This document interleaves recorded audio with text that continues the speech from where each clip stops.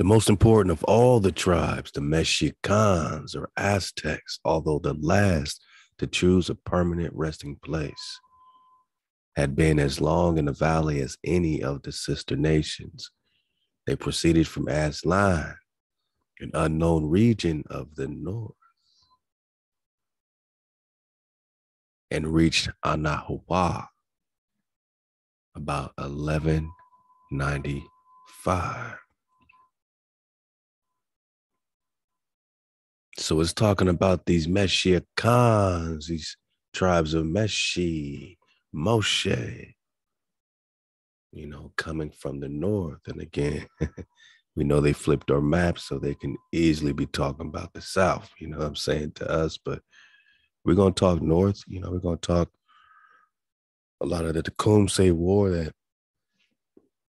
went all the way north through Canada, you know what I'm saying, all the way back to, Prophetstown and Tippecanoe. I'm talking Indiana, Illinois, but just want to make this point, my knocker. They ain't saying you coming from Africa, They ain't saying these tribes of Moshe. These tribes are coming off a boat over these, Atlantic super ocean. Nah, man. You came from the north, it's talking about. From what the migration is that they can try to piece together. But really, we are original to all these parts. Don't let them tell you that you're just coming from Africa, Manaka. They came from the north, an unknown region of the north. So they can't even tell you even that much they can't tell you nothing more. And reached HaWah in 1195. And this is Prester John, installment number 87. We popping off. I'm putting a timeline together. I'm looking at this 1195. We've been talking 1165, Prester John. Genghis Khan rolling up on Prester John 1202, 1203, right? We're taking an indigenous perspective into the Prester investigation, through the eyes of Tecumseh mostly, you know what I mean? We're also going to be talking, some more of that Chickamauga talk, some more treaty talk, some Conca Key River talk, some dam talk. Because damn, they jammed up the flow. Unknown regions, right? Having made 3 stations at which the ruins of Casa Grandes are still to be seen, their first halting place was on the shores of the lake Teguyo or Teguayo, probably identical with the lake of Timpanogos or Great Salt Lake in Utah. So that's when they first posted up. That's their first halting place. So they're coming out these unknown regions and they first post up right there in Utah. Come on, man. I mean, are we seeing clearly? So they post up in Utah. The second was on the river Gila, Gila. The third was not far from Presidio de los Llanos. So those are the 3 stations they're saying they have made. Hey, shout out to the bro Skywalker 47, man, on IG, dropping that drop. Halal HaWah. We're just talking Mexicans, right? God. After reaching the plains of the lakes, the Mexicans led a nomadic existence for 130 years. After a series of unsuccessful encounters in which their numbers were greatly diminished, they laid on the islands of the lake the foundations of their city, Tenochtitlan. In 1325, reduced to extreme poverty and hated by surrounding nations, Who does that sound like? They resolutely strove against ill fortune until they became numerous and powerful enough to take offense.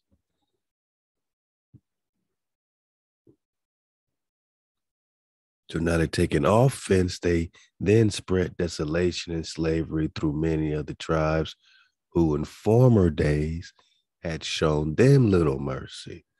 Sound like the Bible, sound like the script. You're going to take them into captivity, whose captivity you were in.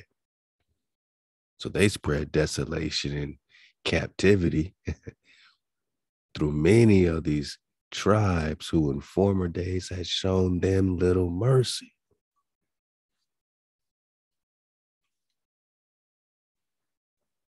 Their capital was extended and beautiful to an extraordinary degree. They soon became the equals of the Tezcucans in the cultivation of the arts and sciences. Their institutions, customs, religion, and even their language were propagated wherever their power reached. The adjacent territories were invaded and occupied by Aztec garrisons. The Tezcucans were perhaps more advanced in knowledge and refinement than the Mexicans, but the latter, the Mexicans, were certainly far more powerful. And they gave their name to the whole country and to the civilization of their day. So, this author's like, yeah, maybe these Tezcucans had the drop. Maybe they had the knowledge, but they didn't have the power. They didn't have the power. No one told you came from, that these Mexicans are coming on a boat from Africa, right? This is 14th century, 13th century talk. Love the Skywalker 47. This Mexican nation was so powerful that the whole country had its name. They gave their name to the whole country. And to the civilization was named after the Mexican, the Mexican, the Mex. So you see these old maps of America and it says Mexican and, Mexico pretty much the whole map. Left to the Templar showed a great map where all the way through North America, it just said Mexicans, man. Reminds us of that Josephus flow.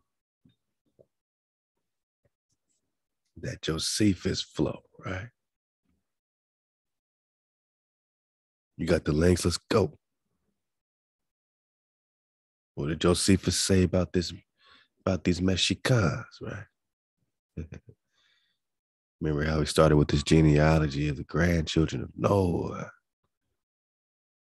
Goes into Japheth, and all these tribes that he's squeezing in until he gets to Moshekini were founded by Mosak. He's going to give a whole mystery around this, and I want to compare this mystery with this mystery of these Mexicans from this unknown region. But they were so powerful that they gave their name to the whole country, right? These mesh, founded by Mosak. Remember Mosak, the founder, now called the Cappadocians. There's also a mark, a sign, a mark, right? A sign. We just talking the lost tribes of Israel. God. Yeah, we just talking Israel talk, We talking Prester talk. So, Prester means priest. We're talking priests, we're talking prophets, we're talking prophet town. These leaders during this captivity, the Babylonian exilarchs, man. That's what we've been talking about. David Soslands and then Raja Cholas. We come a long way with our David talk, our David conversation. We're talking Moses because Moses is a Prester. Moses would be a Prester John, priest king. John means king, Prester means priest. There's a mark on their ancient denomination, right? There's also a mark of their ancient denomination still to be showed, to be showed. So something in the future will be shown concerning these tribes of Mosak or these Meshech, Meshi, Meshikah, still to be shown. For there's even among them now, them a city called Mazaka, which may inform those that are able to understand. We've been going through this and back through this and bringing more substantiating recon and going back through this because we want to be able to understand, and overstand. So that so was the entire nation once called. Then he leaves the conversation after dropping these mysterious gems. If you're able to understand, those that are able to understand, there's an ancient mark on their denomination that's still to be shown. If you're able to understand, he's crying out, man. Josephus trying to squeeze this in. He's crying out, man. He's trying to let us know the drop. But what's the drop? Josephus trying to let us know the drop. But Managa, what's the drop?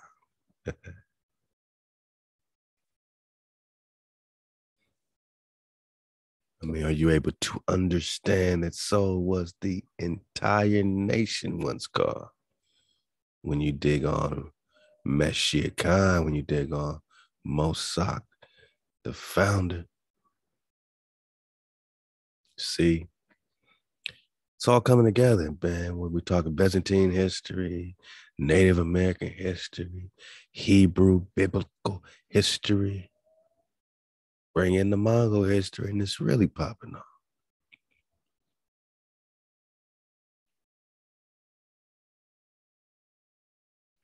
What do we get out of that?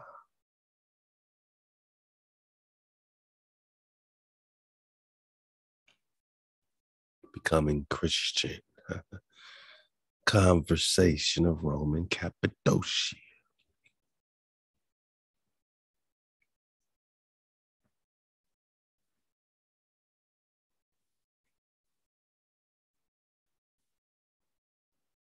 In his ecclesiastical history, Philostrosius was hence both ecumenical and local.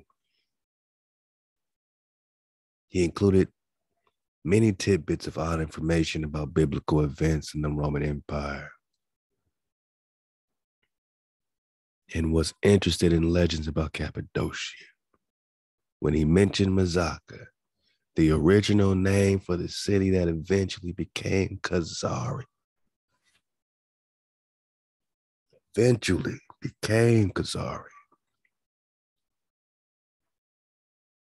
noted that this name was derived from Mosak, the founder of the Cappadocians.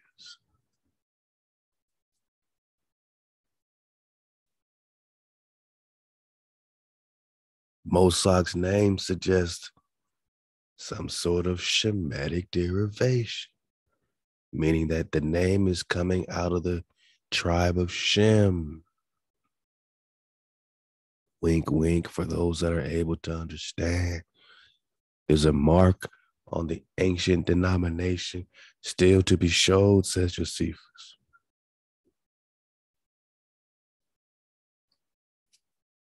This Semitic derivation and his reputation as the founder of the Cappadocians seems to hint at a foundational legend, a legend at the foundation of all the mythology. Mosak's name suggests some sort of Shemitic derivation.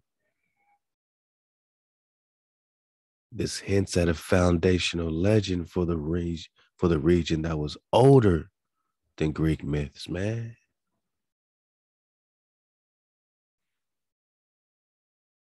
So whatever, when you talk foundational legend, you're predating Greece, all right? You're predating their Greek gods. You're predating their mythology, their mythos, right? And the early Roman Empire, people outside of Cappadocia had heard of Moses, had heard of Mosak. The Jewish historian Josephus even tried to fit him into biblical genealogies, which is what we just read, that Josephus came out of nowhere and started talking about, you know, this entire nation was once called Moses. The entire nation was once named after this foundational legend that predates Greek mythology. Moses is a foundation to this American, this, entire puzzle, but it's only the validation that our creator exists and the people of our creator exist. And look at how they had to change the name. If it didn't exist and there was no threat, why does the name of Israel have to be in remembrance no more? Why has it been cut off? Why have we been cut off? Once upon a time, this entire nation, so was the entire nation once called. We're talking Mazaka, right? Huh? The mark on their ancient denomination. Mosak, founder of Cappadocians and the Mosakini. Right, the Mexica. These are the Mexica tribes of Peru. These are the Mexica tribes of Mexico. So we're talking Chicamauga in the 1700s because they're named after a river of death. But before the 1700s, going all the way back 1400s, and before that, you got the tribes of the Prester, man, the tribes of Meshi, the Meshishini, Kini, Kana, Meshikana, Mesho, Meshi, Kana, which became through a swerving Mazaka and Cappadocia and Khazaria. Very important for those that are able to understand. And so was the entire nation once called. Yeah, we're talking Mexico, right?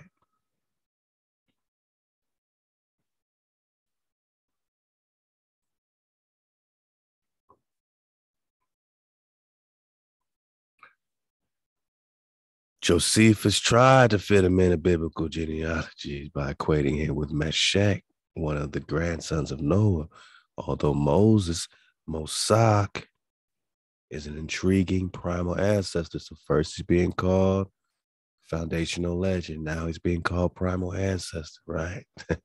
He unfortunately remains completely obscure. So what did they do to make sure the name is no more in remembrance?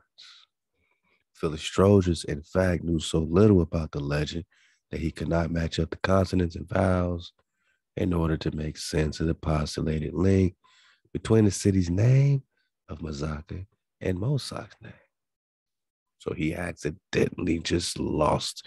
He accidentally dropped the ball. He couldn't link up the consonants and vowels. Really, man? That's one story. Or so he shrugged and invented a makeshift phonetic transfer. So in order to get out of Mosak, he made a phonetic transfer. And after the passage of time, the city was called Mazaka through a swerving. You think it was an accident?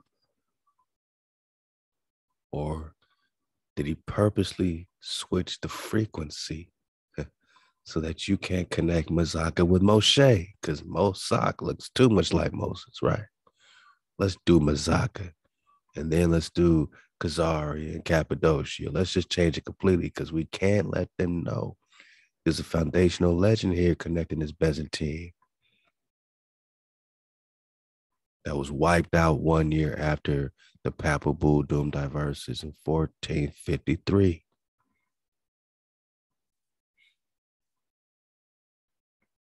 In the later Roman Empire, all that survived of whatever legends there may have been about Mosak were his name. Well, you don't remember Mosak, but you might remember his name as Moses, his reputation. There's a lot of movies being made about Moses, right? And his enigmatic connection with the name of the city.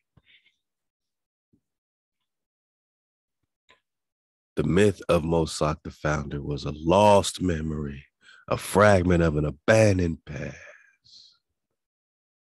Why is this connection, this founder, this foundational legend, why is Moses a lost memory? Because now you look at Moses and you say, oh, that's that happened before the birth of JC. I mean, that happened way back in the BCs, right?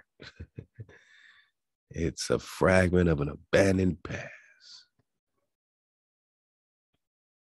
It's a lost memory because if you connected it with Mosak, the founder, your timeline might get at least an 1800-year chronological time shift. You might start getting them time shifts back.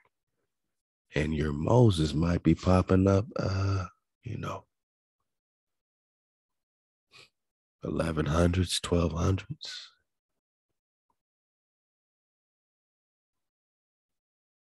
1300s, my night.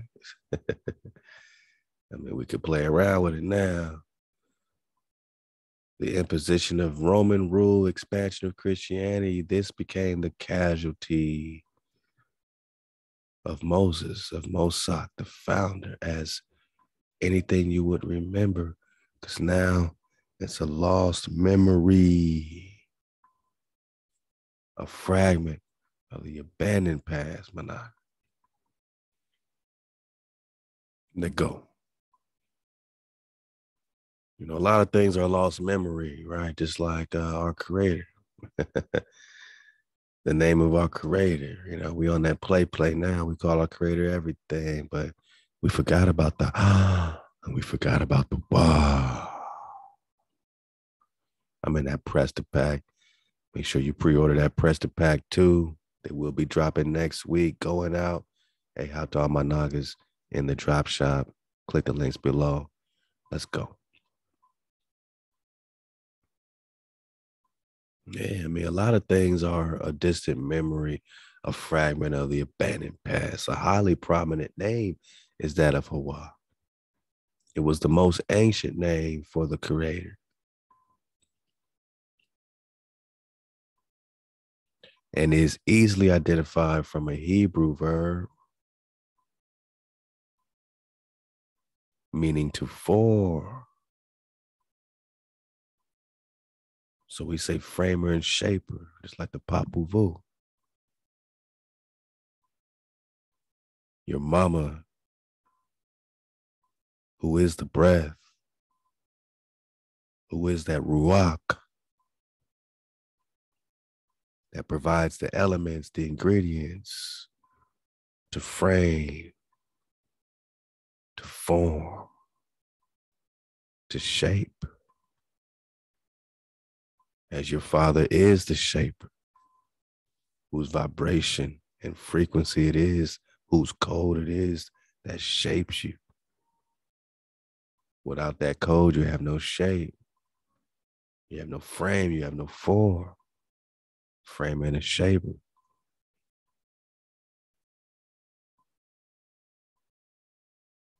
Yeah. Now it's just Father God, right? Christianity 101 forgot about mama. Now she's just wisdom, earthly mama, right?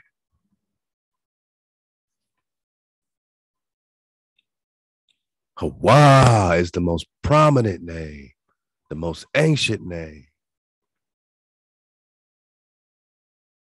for the creator, and is easily identified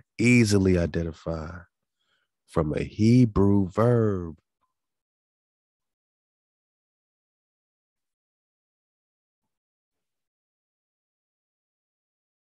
When we say HaWah, we in the ancient Paleo Hebrew.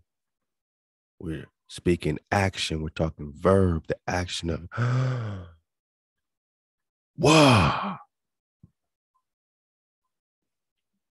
Every breath is an action, that leads to you dropping up. Fighting with one breath, with one vibe, with one mind. Wah is an ancient Hebrew verb, meaning to form or to mold. As time flowed on and the world fell apart, different people developed different names for the Father God. For the creator God, a God, a king of the gods, and for other superhuman personalities. The myths show common patterns, but the stories and relationships among the gods vary from place to place. The tribes remembered the same general arrangement, but estrangement led to different details, oral deterioration, and later literary embellishments eroded a solid core of social memory.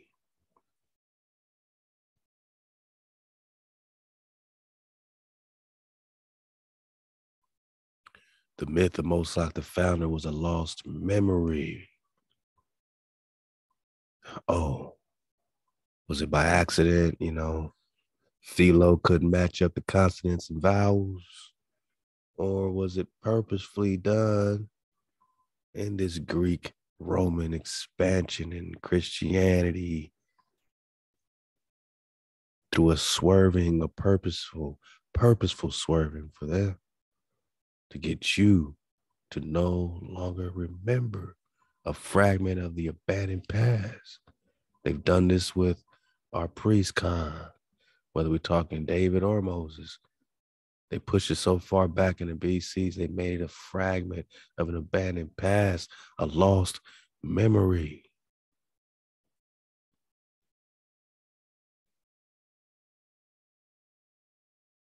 They no longer remember HaWah. Man, that's what it say, because HaWah is everywhere. El HaWah, Eloah, the name, Hebrew name for HaWah, for what they call God, right? Oh, then he got a new name, Yahweh. Y'all believe it? Was Yahweh backwards? HaWah. They're reversing everything. Yeah. Eloha, HaWah, Allah, Al HaWah, Eloah, Al HaWah, Al. All these have HaWah's name. Ak El HaWah, Ok. Man. Kaabab al HaWah is one of the most ancient excavated sites in Israel. El HaWah, God creator, El HaWah, is the key to a host of linguistic forms, while El, a common Shemitic word for God, is well remembered in the Bible. HaWah, the ancient name. So they tell you straight up, and look at the trickery in the next line. First, he gonna say it's the ancient name.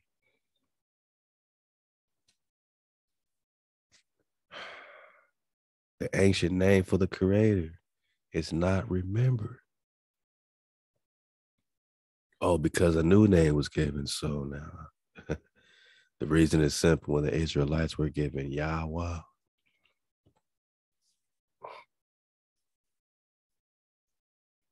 wow. So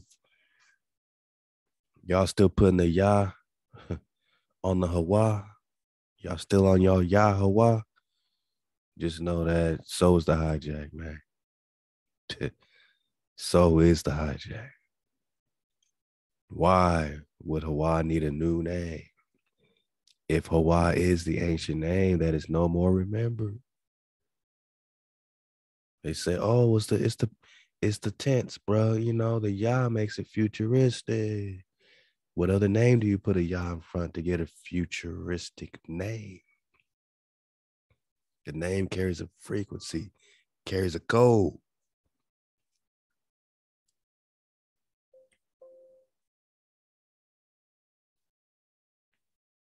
But not gonna name carries a vibration.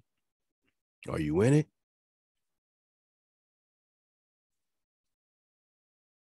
There's an ancient love song to it. You changing the frequency from a ha to a ya, which we already got connected to an exclamation of defiance and etymology. They're on the Yahweh, Yahwehs, and all that Yahuwah.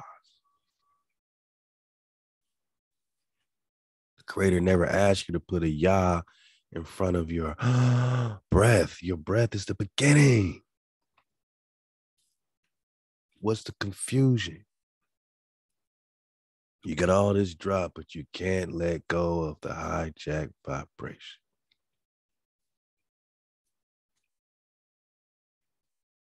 Their Yah is not your Yud. You know, we have a righteous Yud, a righteous Yah, and then there's the one that they're trying to replace the breath with.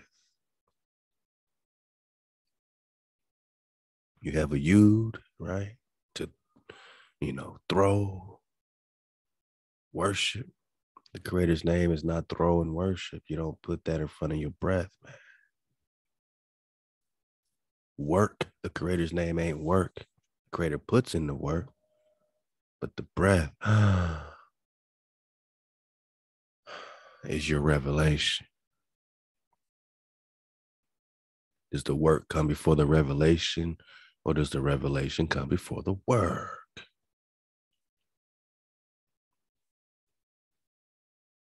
Why not add the Yah at the end? HaWah, Yah, right? I mean, why not?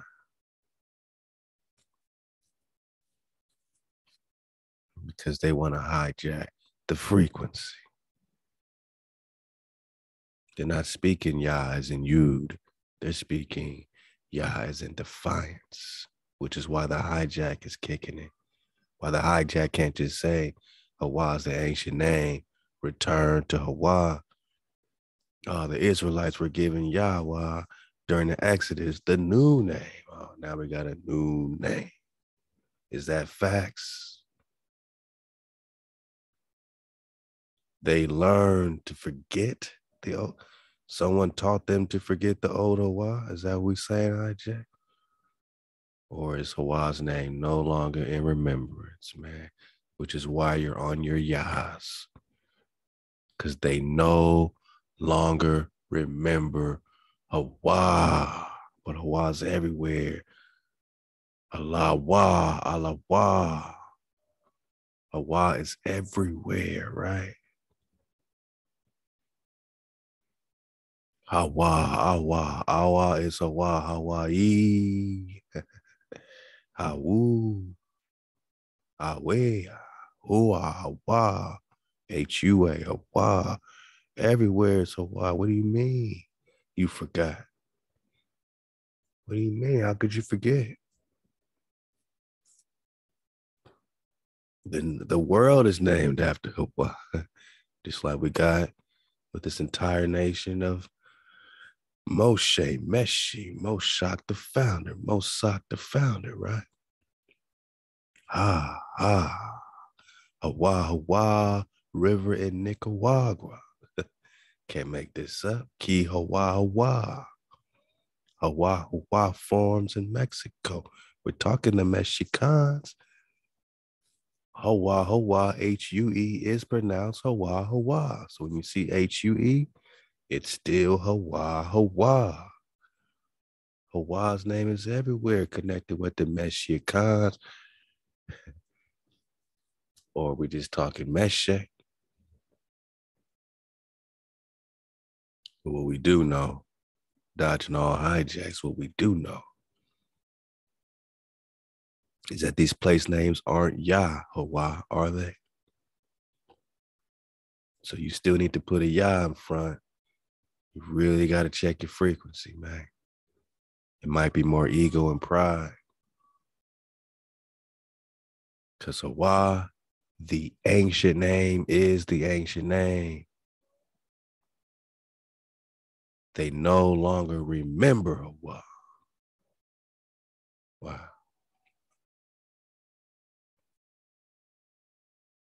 The myth of Moses, the founder, was a lost member, a fragment of an abandoned past, a casualty of the adoption of Greek mythology, the imposition of Roman rule, or the expansion of Christianity, or all three. All three is one and the same.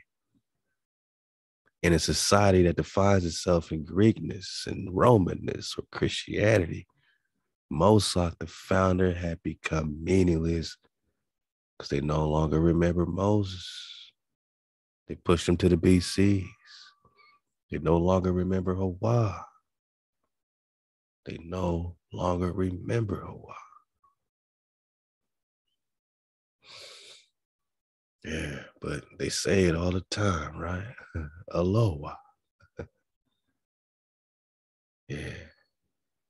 As time flowed on, the world fell apart. Different people developed different names for the Creator. Eroded a solid core of social memory. But HaWah is the most prominent name, the most ancient name for the Creator. But they no longer remember HaWah. They no longer remember HaWah. They no longer remember Moses. And all praise HaWah, what did the Creator say? What happened to us? You only have I known of all the families of the earth. Therefore, I will visit you. That means you're going to get this work because of all your iniquities. And then what happens? You get a confederacy on your head bone.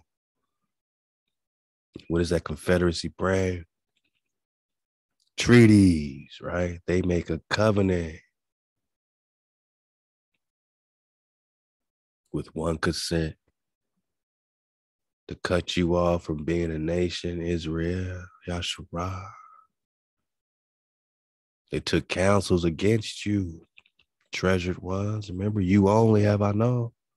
They took counsel against you. They said, nah, I don't like that.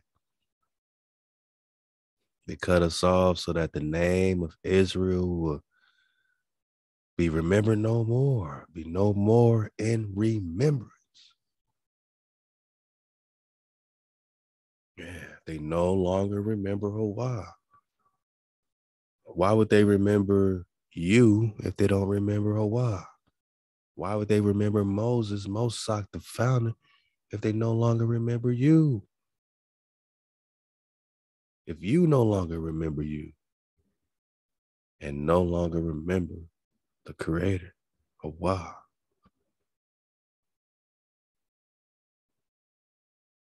come and let us cut them off from being a nation, that the name of Israel may be no more in remembrance, my knocker. And this is where we're at. This is where we're picking up from.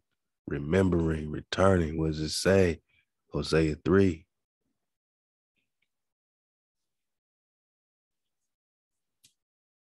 And after you've been solitary because of all your harlotry, right? You sat solitary many days.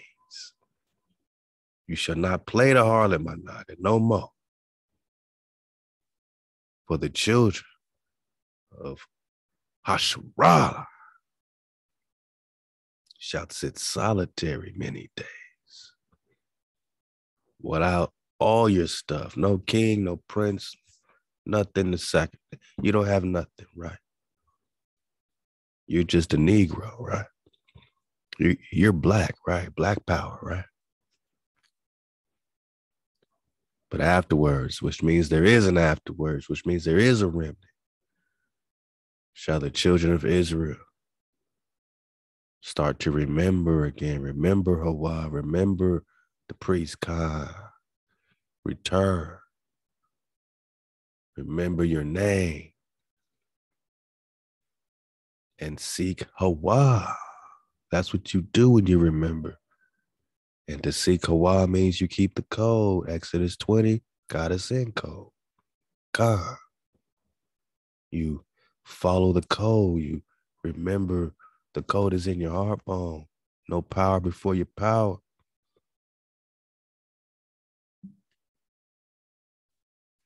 No covetous, no adultery. Your honor, your Ama Abba. Keeping your Shabbats, no killing, no stealing. Managa, you back in code, right? That means you seeking HaWah. And once that is at a point that HaWah knows your heart, now HaWah knows your heart because you're seeking. Then something in you says, man, what's up with Mossack, the founder? What's up with Dawid? What's up with the priest king? What's up with the Prester? Because now you seeking HaWah and David, your king. Because you're in code. Now you're ready to flow. Now you're ready for the shepherd, right? The Meshach, the Mashiach, the Meshach, the Moshe, God. You shall come trembling unto HaWah and to his goodness in the end of days. Because you return, which means, Managa, you remember. We remember. We remember HaWah. Because they no longer remember HaWah, but we in code, man. We seeking HaWah and David. Let's get it.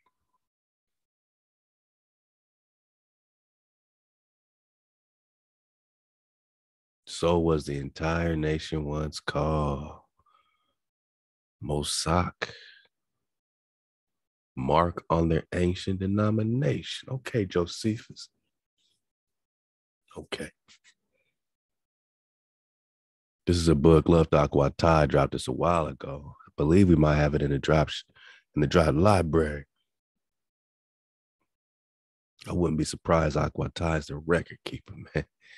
Tragedy, Biography, and Oration by George Jones, man.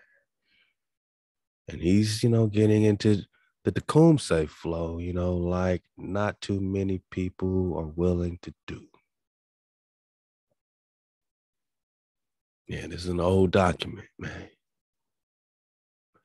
You want the recon? Well, here it is. Tecumseh and the Prophet of the West, an historical Israel Indian tragedy, man.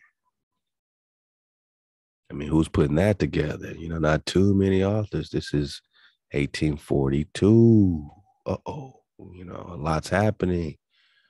This is about 30 years after the death of Tecumseh. So this is right there. And I'm going to jump right there. I'm going to jump right into it. In the preface,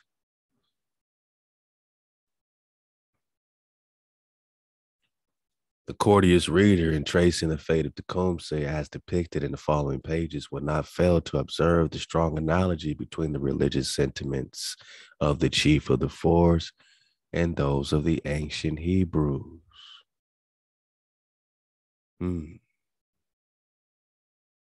Here we go, right? Because I'm not saying it.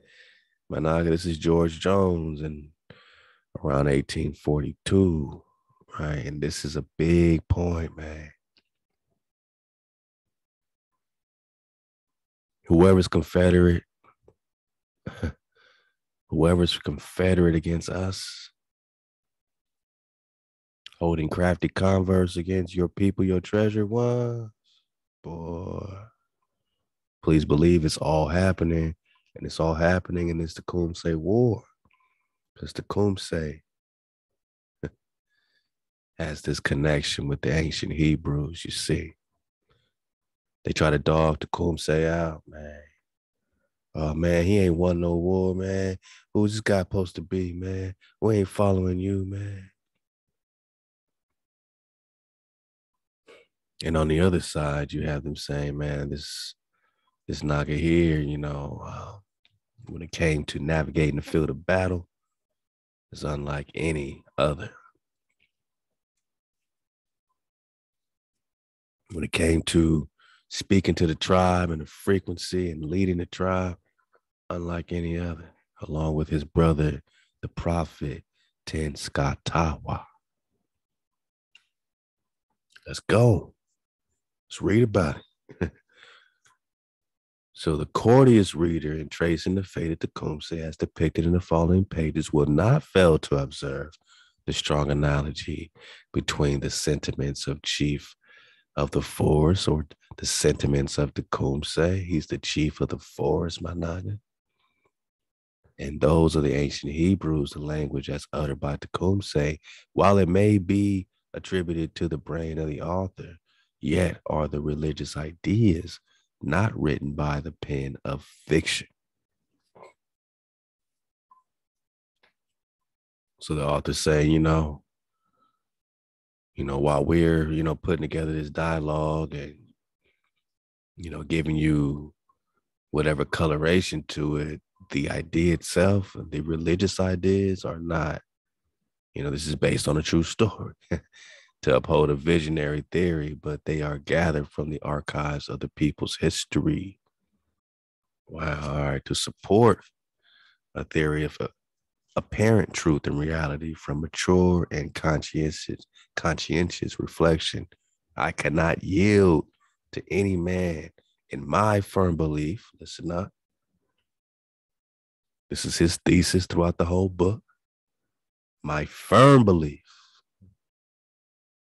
that the Aborigines, the originals of North America, and the ancient Israelites are identical.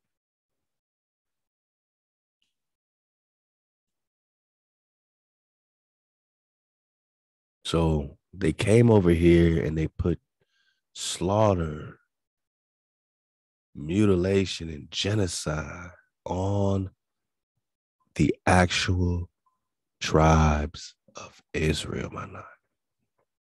And that's a big point and a tough pill for the hijack to swallow.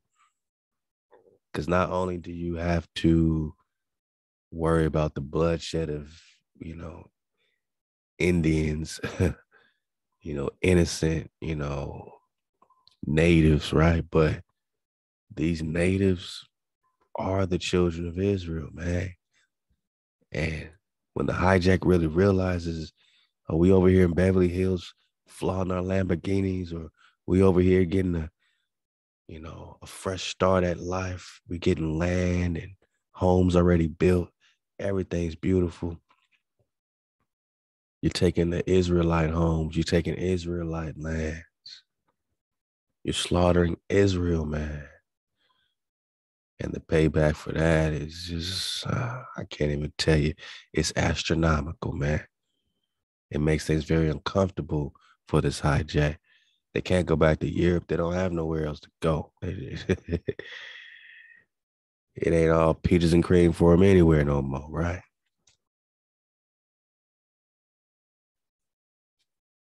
So that now they just gotta act like you don't exist. Now they gotta act like you just black. You come from Africa. They're not gonna tell you you're the children of Israel, man. And they can't tell these children of Israel where they from. They can't tell you, hey, hi, children of Israel. We've been looking forever for you. Matter of fact, we've never seen anything like you before. Shalak, we ain't seen nothing like you before, man. He said, I cannot yield to any man in my firm belief that the Aborigines of North America and the ancient Israelites are identical. They ain't seen nothing like you before, boss. I need you to really see clearly with me, man.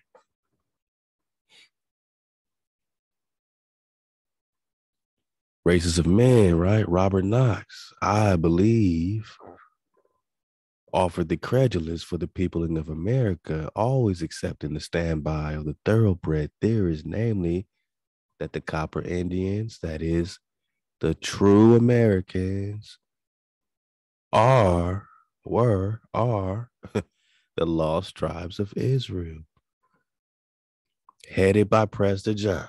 God, let's just stick to the facts. Who fled over here? You don't know what they did, man. You don't know the story, but you do know the following the Prester. They're following the Meshi, the Moshi, the Messiah, the following a, a shepherd, my not keeping the code, following that Dawi flow, the Khan of Khans flow. So whereas George Jones in the book Tecumseh and the Prophet of the West and historical Israel Indian tragedy breaks down right in your face, Paul, that Tecumseh is an ancient Hebrew, that his belief, he said, I cannot yield to any man in my firm belief, right? That these Nagas of America are the ancient Israelites, man. They're identical unless controverted by the stern authority of superior historical deduction. For that belief is founded upon the features of form and sight or physiognomy, as well as religion, customs, and language, man. So my firm belief is founded on the features of form and physiognomy, as well as religion, customs, and language. This is why I'm making my historical deductions. He said, man, only way you can knock me off of this is if you have controverted by some other stern authority of superior historical deductions, but you ain't gonna find this because my belief is rooted in religion, customs, and language. So George Jones is kicking the real that these Aborigines of North America and ancient Israelites are identical.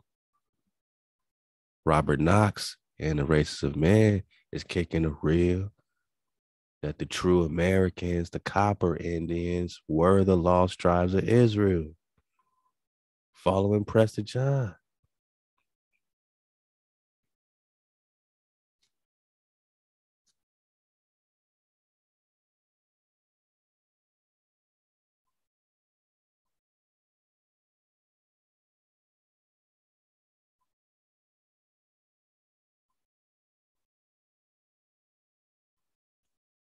Say it with me, man. And so we got George Jones kicking the real, Robert Knox kicking the real. For the trifecta, you also got Godfrey Sykes in the mythical Straits of Antioch kicking the real. Letting you know that in the British Museum, developing the idea further, we're talking Marco Polo's kingdoms. After the discovery of the mainland north of the isthmus, we find that the maker of the MS map, illustrated in outline, has placed Prester John not far from Mexico. Right? So we got this. And we blew this up. And you can see this even clearer. Go get all the drops. So this is at the British Museum in 1530, right? So Godfrey Sykes is putting Prester John right in the heart of India Superior, North America, near Mexico. Got it. Robert Knox is letting you know that they're following the Prester, who Godfrey Sykes put right by Mexico, letting you know that they're following the Prester, these Copper Indians, and that they are the tribes of Israel. And George Jones is telling you to your face, bone, man, look, I got a firm belief that these originals of North America are the ancient Israelites. I can't make this up, right? I can't make this up, right? We're talking tech, right?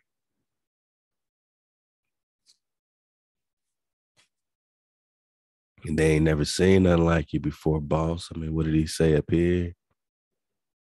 In that land, these great men found nothing to resemble strictly the countries they had left. They didn't find nothing over here that they had over there, man. No trees, shrubs, no fish or birds, nothing which lived, my naga.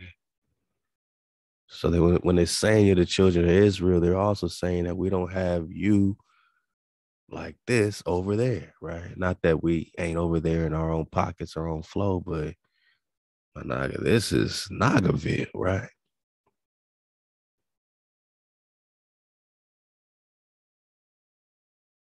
Nothing which lived resembled, what it is that they ever knew, that they ever, could fathom, that they ever could contemplate. I had better say nothing was identical with the productions of the old world or their world. Man was there, no doubt, but he was not identical with any other race. In his mental qualities, body qualities, this Naga over here is not identical with this Naga over there. But whoever these people are, they're following Prester John. They're the lost tribes of Israel. Whoever these people are, according to George Jones, these Aborigines are the ancient Israelites. They're identical. Identical. Indian and Israelites. I've introduced in several parts of the tragedy. It's a tragedy because you put genocide on Israel, man. The mention of those were more solemn customs, which are in direct analogy with those of the ancient Israelites. Wow.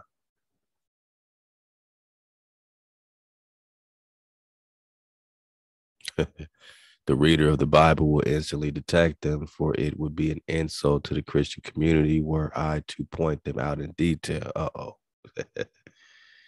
Uh-oh. All knowledge of the Savior by the Aborigines is derived from the missionaries, man. So we didn't know about this Yahweh business.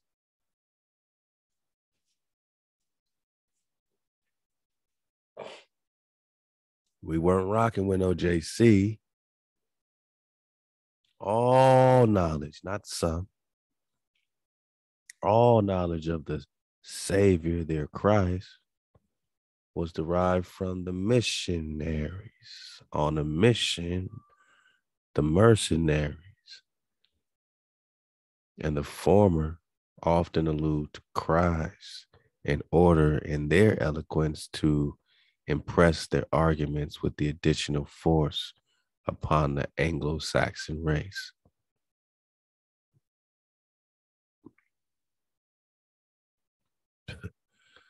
You got this drop. Hey, make sure you dig on it fully if you want the full story, man. We're gonna jump right in. We're gonna continue to jump right in. I'm over here belly flopping through this. There's all kinds of goodies I want to point out quickly in this joint. And we're gonna keep the investigation flowing.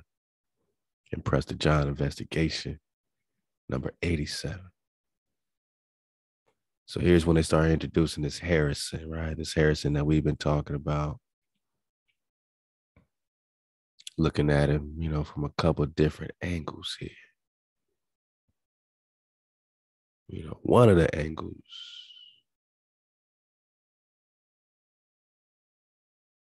was this William Henry Harrison, principal chief of the Choctaw, right?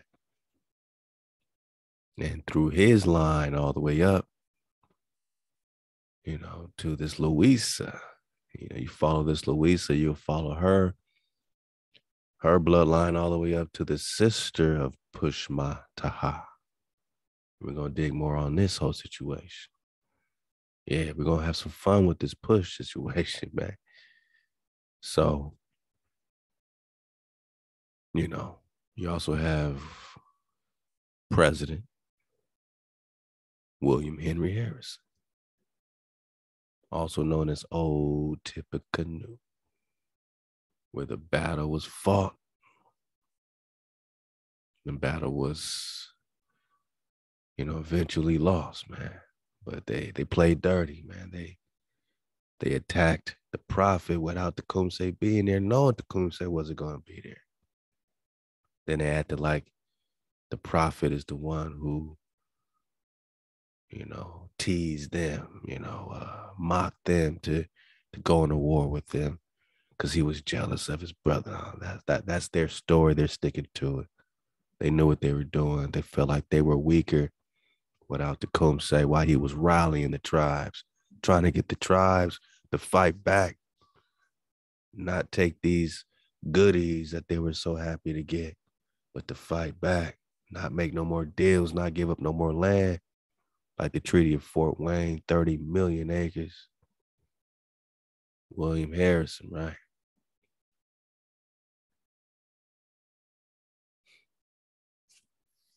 Of all the presidents of the United States, Harrison, from his early education and natural taste, had the most perfect knowledge of classical literature, in which education, like Washington and Tecumseh's, was directed by the mother, the father of each of these great men, having died in infancy or early youth of their children. Harrison had so perfectly embedded the spirit and the language of the ancients that all his actions documents contain that spirit, and often his language was adorned with figures derived from the pages of Greece and Rome. So he was so eloquent. He was perfect, because he was the one that got pushed Mataha, really into these treaties. He was really that guy. Tecumseh was against Harrison, was against Push Mataha and anybody down with him, right? I have not therefore in the text given Harrison's words or figures that he would not have said, but have endeavored to illustrate his character with the same truth as that of Tecumseh. General Harrison, in the negotiations with the Indians, always addressed them in the same style of language as they spoke themselves, which was one of the secrets of his power with the Aborigines. Man, let's go, man. Let's go. So we see this author's viewpoint. He's proving the Israel-Indian connection, right? And we did a few drops on this in the past. Go get it.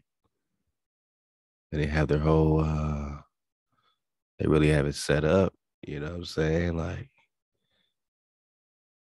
these, pretty much like these scenes that they're trying to put together this dialogue to give you a clear picture of the backstory. So I suggest you really get into this, man. We might have to put this play on, man, because it's pretty good dialogue. But just, I'm gonna leave it for you. You get it. I'm skipping ahead right here to the notes, historical and biographical notes, illustrative of the tragedy of Tecumseh and the prophet of the West.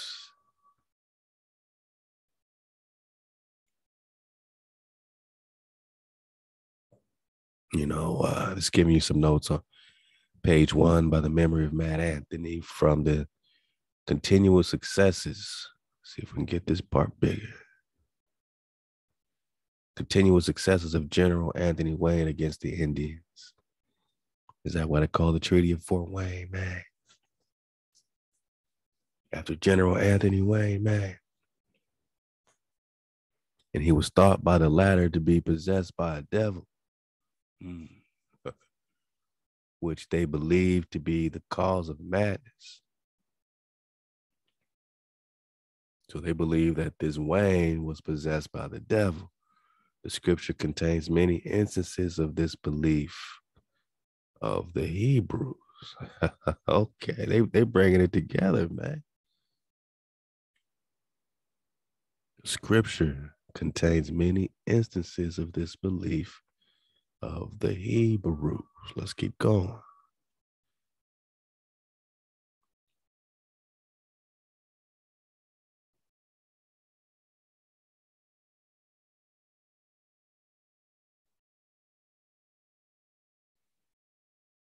Okay, they got Manitau, Manitau, the name of our supreme God. They are with the two races of men, but synonymous terms. Interesting. So they're translating the supreme power in their language as Manitau. Also, okay.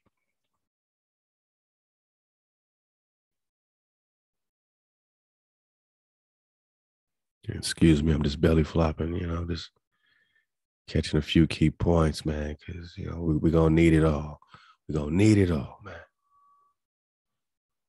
The affection of Tecumseh for the memory of his maternal parent amounted to filial adoration. What other proof is required of the noble heart of Tecumseh? There never yet was a bad man who regarded with deep affection the memory of a mother. The rude asperities of our nature are softened by filial piety in the same manner as our worldly thoughts become less harsh and sordid when governed by the higher qualities of religion. And a consequence of philanthropy, I have ever hesitated to form even an acquaintance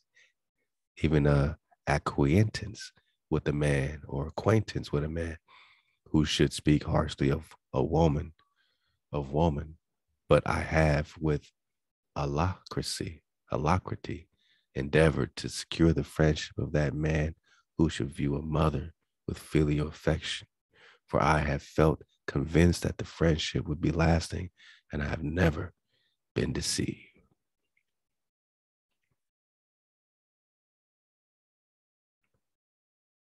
The Indians of North America possessed a species of hereditary succession. The son or daughter may succeed the father as chief of the tribe, provided he or she has ability and courage for the battle and the powers of mind and oratory necessary for the councils of the nation. This policy, excellent in its intellectual results, forms a medium between the perfect hereditary succession and its total abolition. It was the abuse of power, or rather the inability to govern, that caused the ancient Israelites to seek of Samuel the removal of his sons, Joel and Abiah, from the joint judgment and to nominate the first king of Israel. That our king may judge us and go out before us and fight our battles. This is what they were asking, and that's when they got Saul. Then Saul ruled them as a king, and HaWah gave them a Khan, and David was anointed. This is the exact duty of the sovereign chief of the northern tribes at this day. So you see all these interesting parallels, man. True to life parallels popping off with the Tecumseh and the tribes of Israel.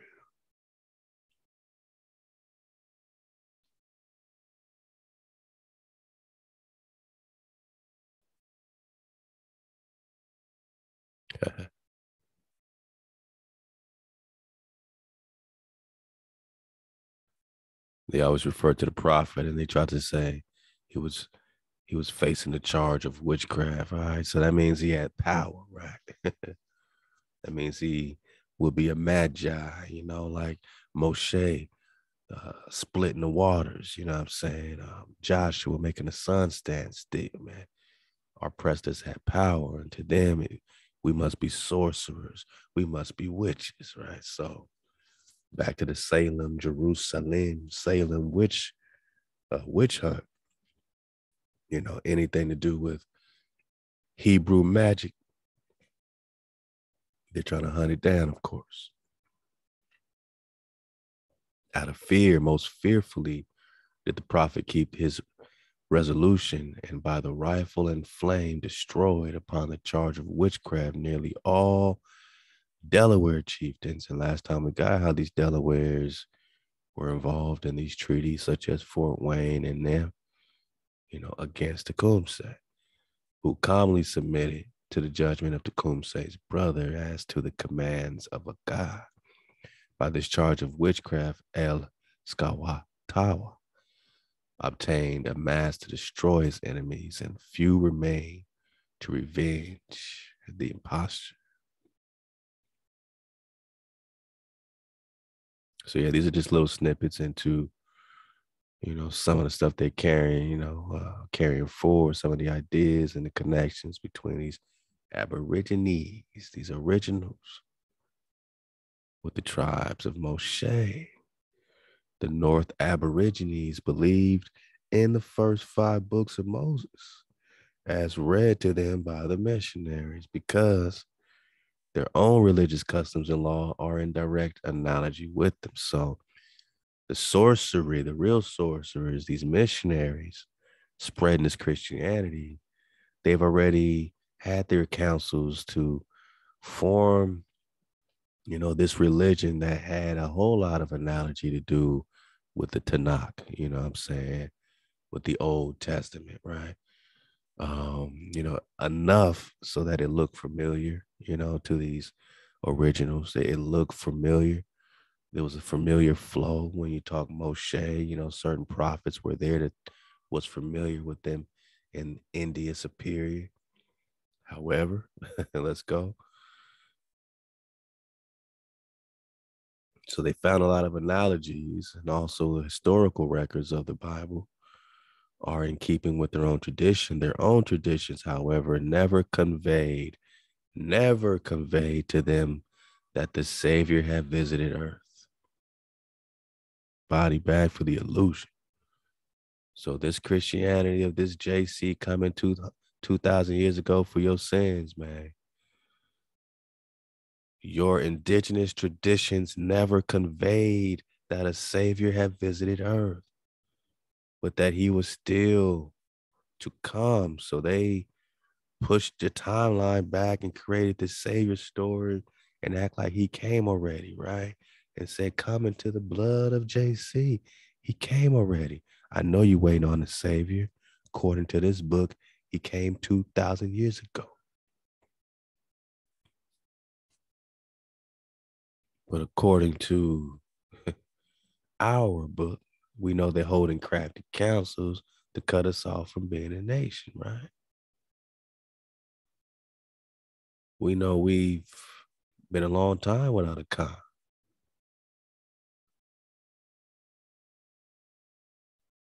We know that once Israel returns, for the children of Israel shall sit solitary many days, but afterwards shall they return. You seek the Creator, you back in cold. Then comes this Mashiach, then comes this shepherd, then comes your Daweh, your flow. You can't fool these tribes.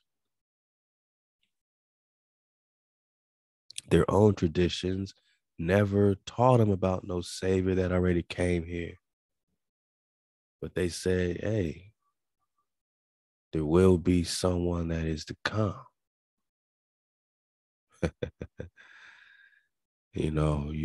Afterwards you seek HaWah and David the Khan. You're talking end of days. They say it didn't happen yet. This is an end of days thing when you're talking this Meshi. We know that a savior is to come, or a Mashiach is to come, because HaWah is our only savior. So HaWah is saving us no matter who HaWah sends. HaWah is our savior.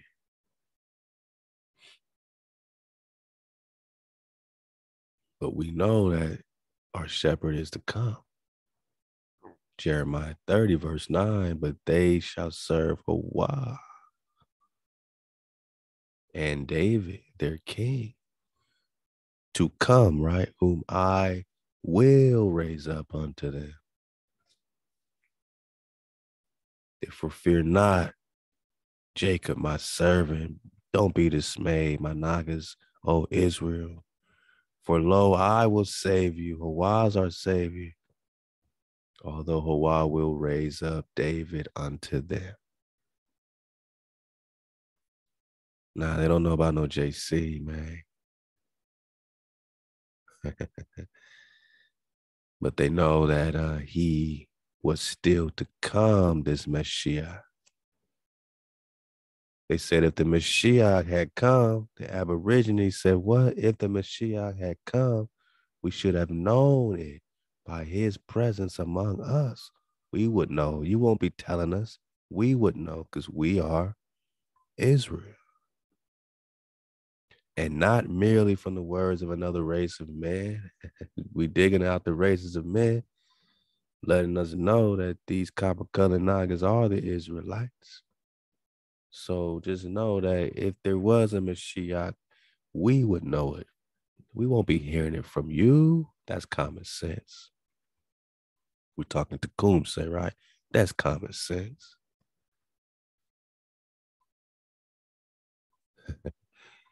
We won't have to hear from another race of men who simply tell us of his advent or invention. You're going to tell us about this invention? For HaWah would not have left us for nearly 2,000 years without the important intelligence, man. You think we'll be waiting around here for 2,000 years? If our Mashiach had already come, man, HaWah would not have left us for nearly 2,000 years without the important intelligence of the Mashiach. We have practiced the general principles. We know the principles, the code. Yeah, we practice the general principles of what you call Christianity among yourselves. We practice these principles among ourselves. It may therefore be that Manitao or HaWah has inspired us for these 1,000 years with the correct spirit, for we view his love in everything around us. That is our continual blessing. But our continual curse is the persevering invasion of the white man. Or, as these other Nagas with these treaties.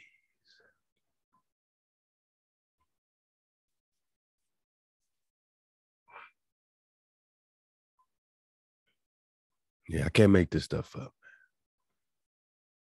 So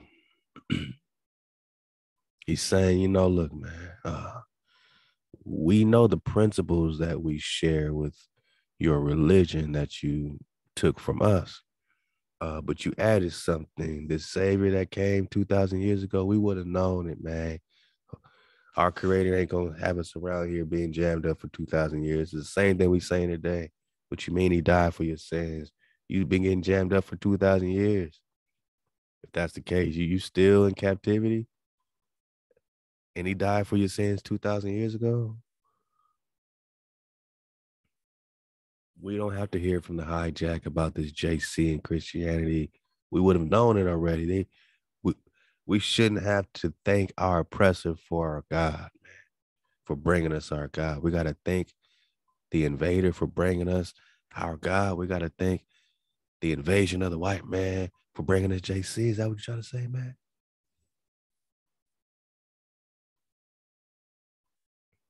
Or the invasion of the Moor for bringing us this hijack, man?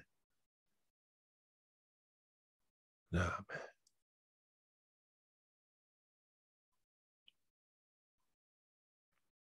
The king here alluded to was James the First of England, whom the Aborigines regard as the old chief.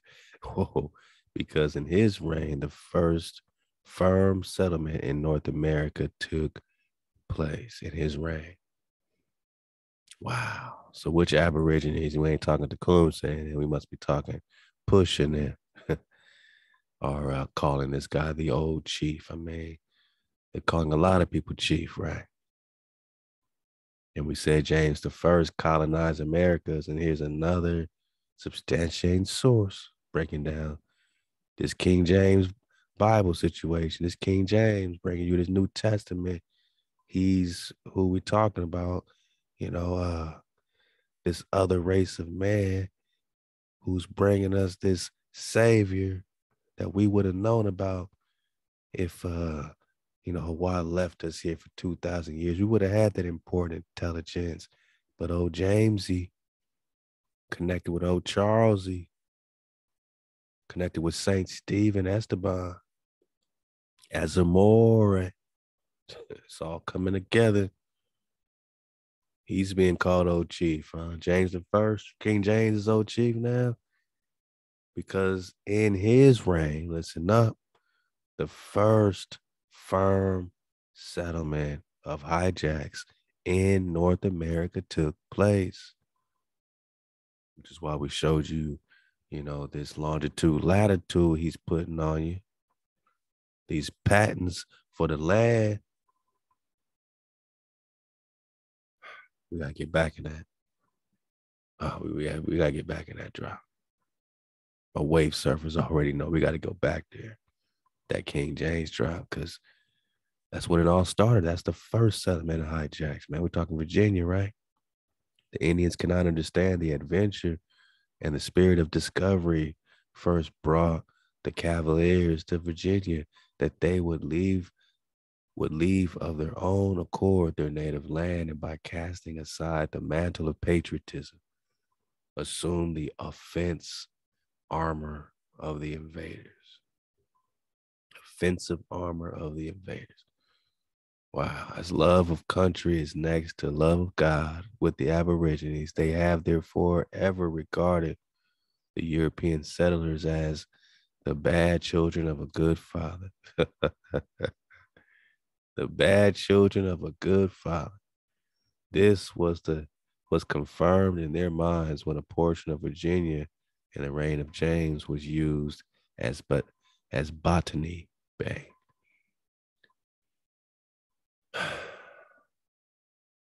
I don't think Tecumseh and them see these people as children of HaWah at all, right? But maybe the other side of Aboriginals, maybe they, the ones calling James old chief, maybe they say, hey, well, they're just bad children of a good father. Wow. All right, man. So much drop coming out of this drop, man. I've been belly flopping ahead a little bit, but go get the drop. And, all this is just reminding me of this curse, because once you realize you've slaughtered and put genocide on Israel, then there's a curse that comes with that. Maybe we was in our own curse, but now you got your own to deal with, right? Yeah.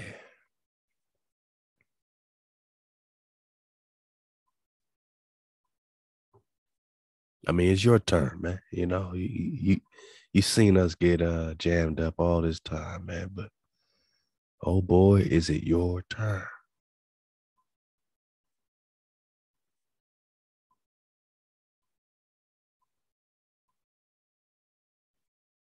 All the nations or people in their Aboriginal states seem to have had a belief in the existence of a good and bad demon or spirit. Thus, in their uncivilized existence, they have offered adoration to a supreme, as if planted in their natures by the Almighty to prepare them for the reception of the revealed religion. Oh, it's already in them. They already got the drop over here. I wonder why. Maybe because King James already had patents on the land and then remixed all the writings and formed this King James version. And then all these analogies are formed, and they say, wow, you guys know a lot about our book, because it ain't your book. It's a hijack of what was already found here. The Aborigines of North America do not by any figure or sign personify the devil. So all this devil talk, Managa, we by no figure, no sign, we had no personification of no devil here, man. Our devil is the ones that came to invade. They got us believing in the devil now, when they're the devil now, when they've been the devil. Let's go. We're talking adversaries, right? Man, another part I was looking for was speaking about sacrifices and said, no, none of the Aborigines done no human sacrifice, animals and all this other stuff, just like it, said in the script in the old times. But nah, none of this human sacrifice. Like all the stuff you heard about the original Nagas has been a complete lie, man. And they wanted to savage us up so that they wouldn't feel so bad, so that the people, migrating over here wouldn't feel so bad that they're migrating on the genocide of the Israelites, my Naga. Wow. You built your fortune, you built your fame off the genocide of Israel. Man, I would hate to be you. Ooh, I would hate to be the hijacking these days, knowing that you got this type of blood on your hands. You slaughtered Israel, man. Even Hitler was warning them against this shit. He said, look, y'all don't know who y'all running up on. Those are the jewels of the Creator, man. The jewels, not the Jews, the jewels, man. Oh, boy.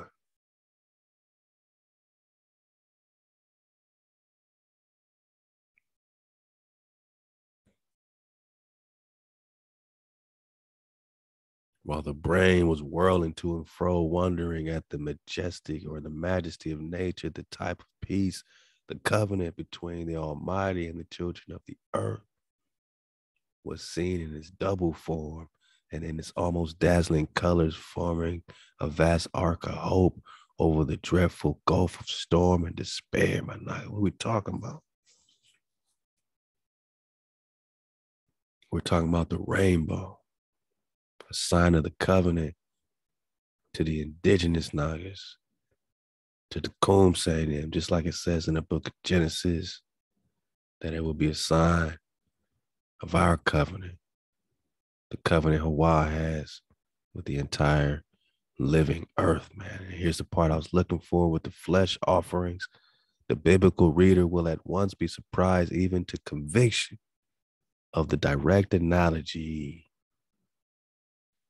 in these great religious customs and those practiced by the ancient Israelites. Huh? Right.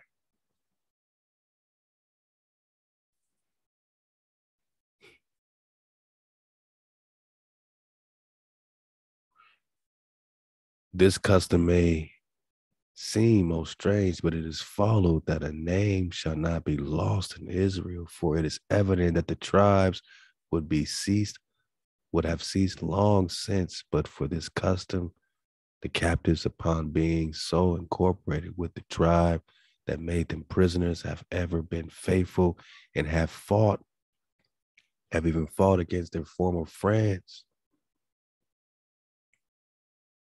Oh, we're talking about the Moor War, their honor being stronger than their affections.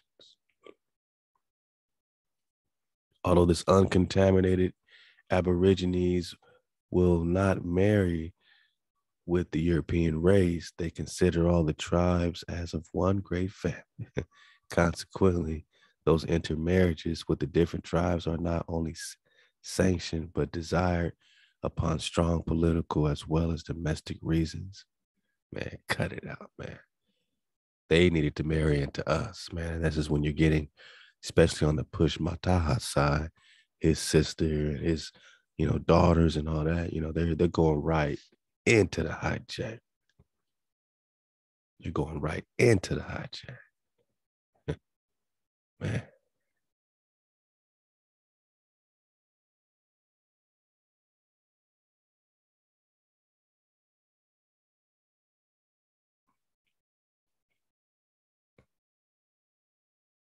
The death of the prophet by the hand of Melinda is in accordance with the Israel Indian custom that the murder of a parent shall die by the hand of the nearest kin. In the same sense, Melinda, in offering the altar knife to Tecumseh to avenge his brother's death, if he fell from revenge and not injustice, says, quote, for ancient laws command thee as the nearest kin to take the blood that caused thy blood to flow, eye for an eye.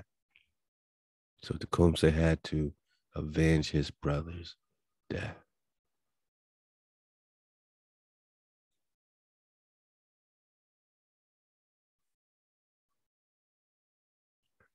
The dying wish of Tecumseh was strictly followed. He was buried beside the old oak tree. Hundreds of the Aborigines annually visit the mound of Tecumseh. And if the Indian is seen to shed a tear, it is at the grave of that patriot chieftain. For a braver or nobler man than Tecumseh never moved upon the battlefield. And I want you to remember this because as we get back into this conversation at the council with Tecumseh and Push Mataha, that author there who was very much against Tecumseh and very much for Push, he's gonna try to act like Tecumseh ain't no real soldier. Maybe he didn't get the respect because, you know, uh, what wars was he successful in? Like he's leading the rebellion. What do you mean? What wars are you successful in? His only success comes in the complete extinguishing of the hijack.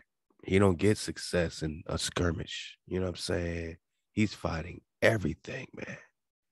You don't measure the bravery and the fierceness of a priest king by little skirmishes. He is leading the tribe to unite. His success comes in the unity. When they don't unify, he is doomed. Push is not trying to unify all the tribes. He's trying to make sure his tribe is eaten. His confederacy is eaten. That's the difference between Push and Tech.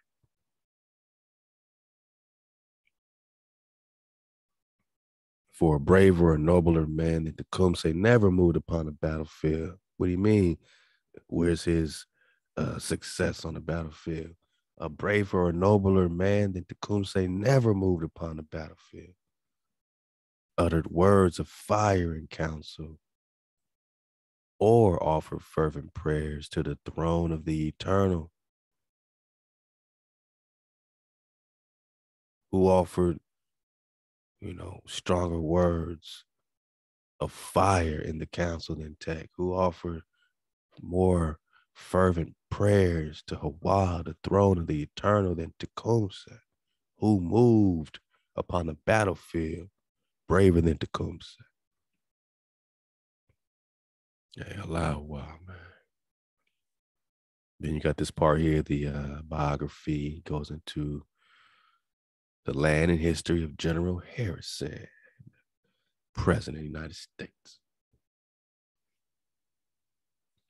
And the Treaty of Washington, because Washington made the treaty with Push, Mataha, the Choctaw, Chickasaw, all these tribes, right? 1842. Yeah, man.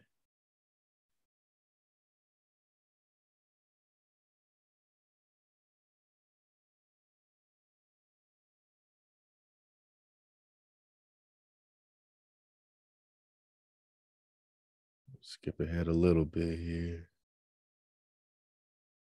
Like I said, man, this is so much work, you know.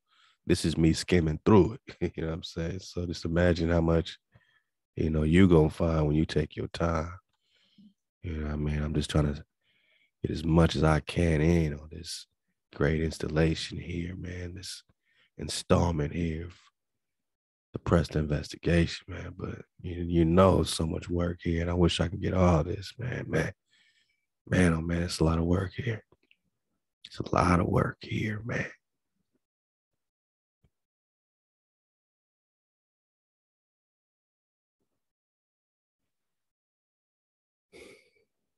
You know, they're just talking about this General Wayne here in August 1793. He accompanied General Wayne in surveying the spot where the city of Cincinnati now stands.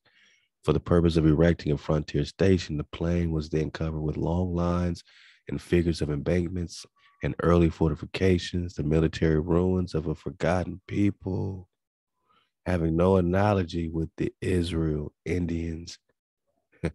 Israel Indians, my nigga. That's what they found here, the kingdom of Israel. Indians, Indian superior, Prester of the north, or the Tyree Aborigines of Central or South America. This is not the place to unravel the mystery that is reserved for the history of the Western Hemisphere in a future volume of Ancient America. Yeah, man, we got a mystery on our hands, man. This testimony by Harrison of their prowess uttered before his death, 3 years before his death, completely illustrates the general character of the Israel Indian manner of warfare. Let's dig on it. You know, before that, it says the confederacy of the tribes in this conflict consists of the Wyandots, Delawares, Shawanos, Chippeways, Ottawas, Potawatomis, and the Miamis. So everybody's involved. Now we're talking about the Israel Indian manner of warfare. To counteract their usual plan of operations, General Wayne adopted a novel mode for his own troops. The same high authority as above quoted says, in reference to Wayne's policy, the tactics which had been adopted for the American Legion had been devised with a reference to all subtleties which those of the Indians were well known to possess. That means they're hella wise, they're hella smart. So they had to refer to all this wisdom that these Indians already knew and try to navigate through it, man. And it united the apparent opposite qualities of compactness and flexibility and faculty or facility of expansion under any circumstances in any situation, which rendered utterly abortive the peculiar tact of the Indians in assailing the flanks of their adversaries. The correctness of the theory which dictated this plan was proved in the trial and proved the truth in the sententious motto of a military society, even where Indians are the enemies. The Israel Indian warriors, flushed with their late victory and total defeat of St. Clair, commenced the battle with the most enthusiastic bravery and devotion. They were met for the first time by a policy founded on their own. They, however, succeeded in shaking the left wing of troops. This was observed by General Wayne, who instantly commanded young Harrison to speed to the spot and aid in forming them according to the plan of battle.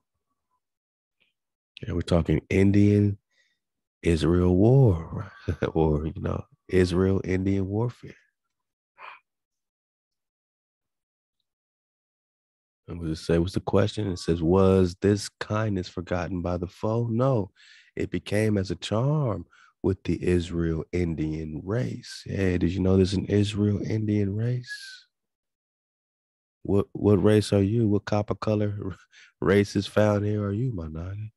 To guard the name of Harrison, and thence, as will be shown, he became the most successful negotiator in the history of the nation for peace and amity, friendship of peace and friendship with the Aborigines of the North. General Wayne, in his official dispatches to President Washington, warmly acknowledged and testified to the military judgment and chivalric courage. Oh, man. They just kissing each other's behinds, right? They just kissing each other's behinds, right?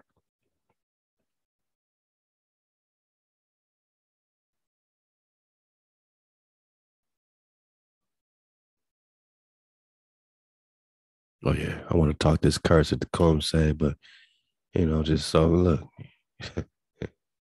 Harrison's a big part of this. He tribes up with Push Mataha, who's tribed up with all these hijacks that are trying to make sure your name is no longer in remembrance, right?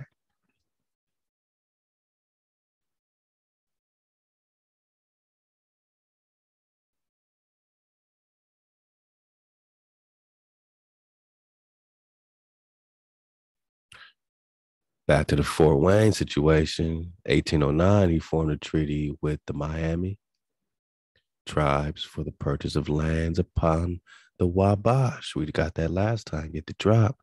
When these lands were about to be surveyed and opposition was made by the noblest patriot of the forest, Tecumseh, who, aided by the influence of his twin brother, the prophet, resolved to resist the continuing encroachments of the whites and all these hijacks. He consequently threatened the life of every chieftain who had signed the treaty. Then you got him going up against these Delawares, right? To prevent this determination of Tecumseh, General Harrison invited him to a council, which is where we picked it up last time. We're going to pick it up this time as well, which celebrated interview took place July 30, 1810 at Vincennes, the then capital of Indiana. The reader is referred to the Israel Indian tragedy of Tecumseh for the character of that interview and which dramatic composition the author will indulge the hope the efforts of his pen will not fail to reach the heart, arouse in sympathy the noblest feelings of patriotic devotion. Man. For patriotism belongs not to the single nation or people, but pervades every portion of the globe. Tecumseh of Indiana, Philip of Pacanaket, present present as noble themes for our lasting admiration of Camillus of Rome. All right. Miltiades of Marathon. During the absence of Tecumseh to the southern tribes, right? He's trying to tribe up all these tribes. The prophet of the West, here's where they try to smudge his name. Ever envious of his brother warrior, resolved in defiance of the pledge of peace at the council of Vincennes to provoke the whites. So now the prophet provoked the whites. Really, when he knew he was, over overrun with all these numbers around him, he's just gonna say, "Let me fight without my brother." Come on, man. He caused a number of encroachments on the frontiers and the deaths of many Delaware chieftains through a supposed possession of witchcraft. So this prophet is, you know, hitting them with this magi flow, getting back on these Delaware chiefs for this Fort Wayne and all these other treaties they signed. They're calling it witchcraft. He's put in that much work. And such was the power of El Skawatawa that none of his victims offered any resistance either at the dreadful flames. Oh, you got the dragons popping off. Or were kneeling bound at their graves to receive the rifle ball. The prophet also gathered many followers from several tribes and located himself at Tippecanoe on the Wabash. So all this was going down, going up, man. Right at this Tippecanoe point. So once you know that the Prester's over here, the British Museum got him over here in 1530, India superior. You see what all these Chickamauga wars must be about. Leading up to 1811, 12, 13 is what we're talking about. And it continues for damn near 100 years. So after that, right? They're fighting at Tippecanoe right here, right at the boundary of this newly formed, Israel migration popping off, who's teaming up with these Kentuckians and going to war against the tribes of Israel. Who? Everybody making this confederacy, hoping Israel don't return and seek HaWah and David their Khan. The tents of Edom, the Ishmaelites, Moab, and the Hagrites, man. So whether we're talking the Moabite flow, the noble Jew Ali, Canaanite, getting everybody together against what? Oh, for their own, place, their own flag, their own safety, navigating these United States of America treaties, this government stuff. We just want our things back. Because all these tents, we just talked about the Tyrarians, but Tyre, Philistia, children of Lot, Ishmael is migrating. Indianapolis is the capital of all the Indians, man, right? So this is where they're used to meeting up at. It's being hijacked. Their power is being put on these places. Their mech is being, annually done. And Tippecanoe, X marks the spot, is right there in the mix. Wabash is right here. We talked about the glaciation lines last time. These glaciation lines, we said, what is these glaciers even doing here? We got on the Little Ice Age. We said, oh, because the Little Ice Age took place during the European colonization of America. So during the invasion comes an Ice Age, my nigga. Historians agree that it was one of the coldest time periods in the last 1,000 years, not 100 years, my nigga. 1,000 years, it's the coldest time. It's cold as a mother. These people come over here and are in the plague, man. Ahmad didn't appreciate it, man. So many niggas dying. Drought was also a huge problem in North America. That we were in a drought, we were in a famine. It was the coldest time period in the last 1,000 years, and the settlers arrived in Roanoke during the largest drought in the past 800 years. The coldest time in 1,000 years and the largest drought in 800 years. Because of what? Because of what? Oh, well, remember, several causes have been proposed. And the one that makes the most sense is this decrease in the human population because of the epidemics emerging in the Americas upon European contact. The decreases in Nagas comes from the war on the Nagas, and it led into an ice age that I believe might even be responsible for the Antarctic ice wall. Because don't act like they weren't feeling this stuff in Antarctica. I mean, they felt it everywhere else. North America felt it. Mesoamerica felt it. Right? Asia felt it. Africa felt it. Antarctica felt it. The Simple Dome had a climate event with an onset time that is coincident with that of the Little Ice Age. And come on, man. What's up? What's up? We're just talking glaciation, right? The path and direction of the annual migration of the Ishmaelites. They did this annually. They said it was 380 miles. Spring, summer, fall, they out of here. But the winter, probably not, because it was just so cold. So cold. Come on, man. How they migrating while we at war, man? We getting, displaced, but this ain't no, oh, let's just migrate and set up Morocco, right? Holy Mountain Harmonics, right? Fort Wayne, 30 million acres given up around this area. 30 million acres.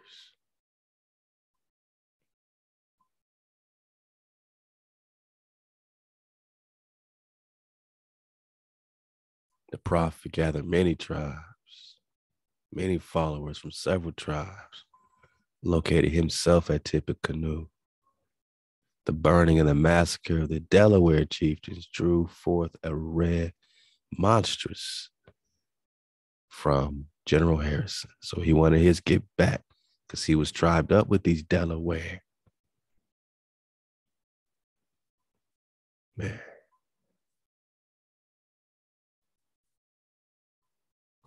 The letter is embodied in the tragedy of Tecumseh.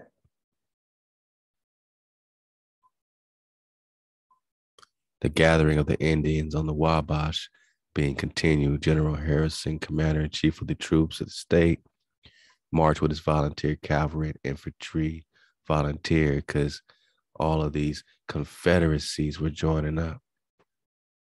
All of these Moors were joining up voluntarily to check incursions and violations of peace in the absence of Tecumseh, who had promised the amity of his tribe until his return from the south. They didn't want him to return with all these Nagas from the south. This is like Avatar, except Avatar, they tribed up and they beat the hijack at the end. These Nagas couldn't do that, right? Because of these treaties. If Avatar was truthful, all them other tribes that they got would have said, "No, we got a treaty," and they would have fought against, you know what I'm saying, the main tribes of Avatar. Man, they would have been tribe on tribe fighting each other. After a toilsome march, the army arrived opposite the settlement of Tippecanoe. Yeah. And you know the rest. Slaughter. Slaughter at Tippecanoe.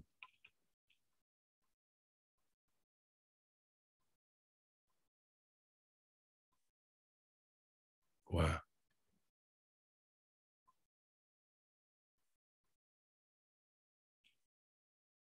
Can't say no clearer than this. Can't say no clearer than this. General Harrison instantly commanded the watchfires to be extinguished, the cavalry to retire behind a hill between the town of Tippecanoe and the concealed foes, thus cutting off the retreat to their settlements as dawn should approach,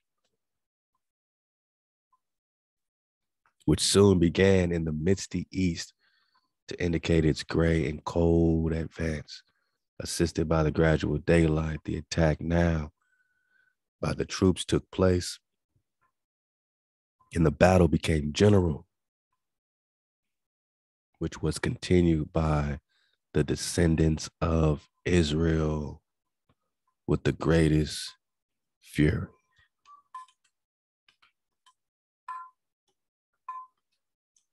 This is why we're going so hard, my naga, and this is why they mad, son. They rode upon the children of Israel, and we kept fighting. They rode upon the children of Israel, and the children of Hasharah kept fighting. They called us Chickamauga. We didn't call ourselves that. They called us the Barbars, but we know those are the Swan Knights. Tecumseh was rocking with the Seminole, rocking with the Creed, trying to tribe with the rest because we knew what would happen. All this is us. All this is us. All this is us. Vietnam War, wouldn't be surprised if that was still us. Now they got their Cold War. Now we in present times, my nigga. Afghanistan, now you want to talk? Pakistan, now you want to talk? Middle East? Nah, man, that's a front. They've been at war with the tribes the whole time. We got so much more drive. digging on this Prester flow, this priesthood that we're talking about.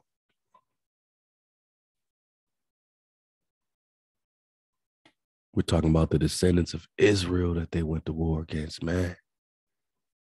Assisted by the graduate daylight, the attack now by the troops took place and the battle became general, which was continued by the descendants of Israel with the greatest fury. With the greatest fury, you fought back. The encounter in many parts of the deadly field being man to man. Let's go. So, interesting thing, man. I'm just surfing the wave. They're talking about the curse of Tecumseh. Let's get a couple minutes here, man. The curse was declared at a time of signs and wonders in the heavens, right? You got the Tecumseh's comet. You got the 1833 meteor storm. You got just signs and wonders popping off. You got the ice age popping off, the glacier, you know what I'm saying? Glacial lines, man. You got everything happening. Let's go.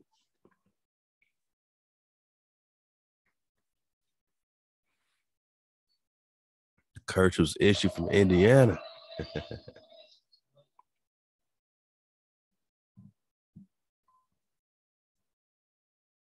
A confederacy of what?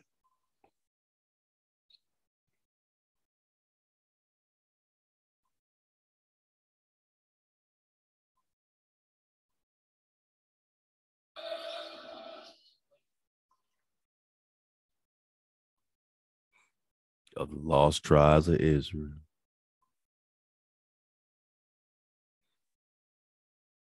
The chosen ones who have been given this promise by the master of life,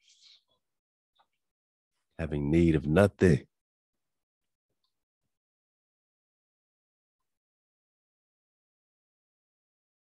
And thankful for everything. Life was paradise until the serpent entered the garden. A serpent named William Henry Harrison, the Masonic governor of an all Indian treaty. The leader of these tribes was called Tecumseh, the Panther Comet. We're talking meteor storms. We're talking Presters, who declared his people's desire to be separate. He wanted to be separate. He broke away. He didn't want to sign no deals. He didn't want no treaties. Federal Masonic troops, well, they had other plans, right?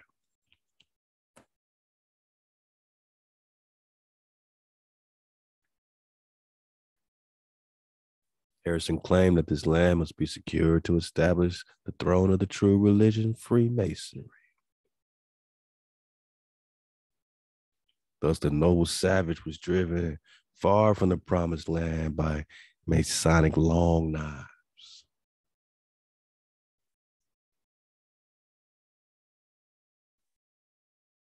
They drove you out of the promised land, man. Harrison was indeed possessed by the serpent.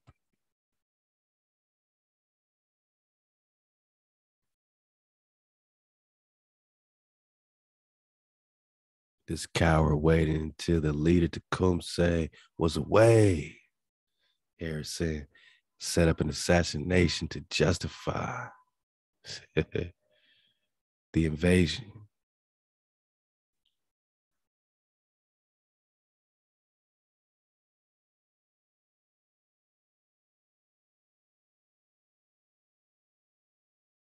Indianapolis, using his aide, Colonel Owen, as the bait, who was mistakenly shot while on Harrison's horse. And so they switched it up, made it seem like he was Harrison. He got shot.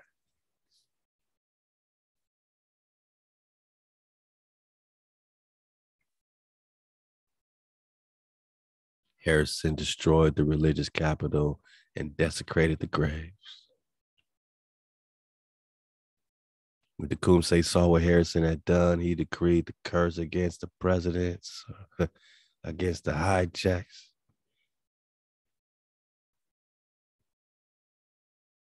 Starting with the ninth president.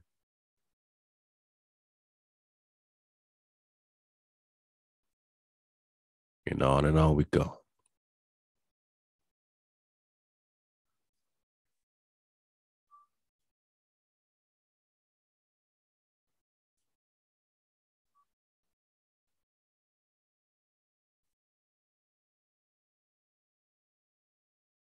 Now consider this the 100-year coincidence. Harrison and Roosevelt both died. All right, so Harrison, they going quickly, but they want to get into these assassinations and different things, man. Just know whether he spoke a curse or not, it was going to happen because of who they were fighting. It's one thing for HaWah to curse his people. It's another thing for you to curse HaWah's people.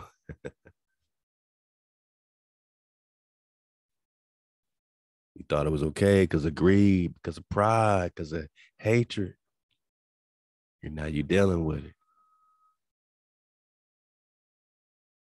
These Copper Indians are the lost tribes of Israel, headed by Prester John.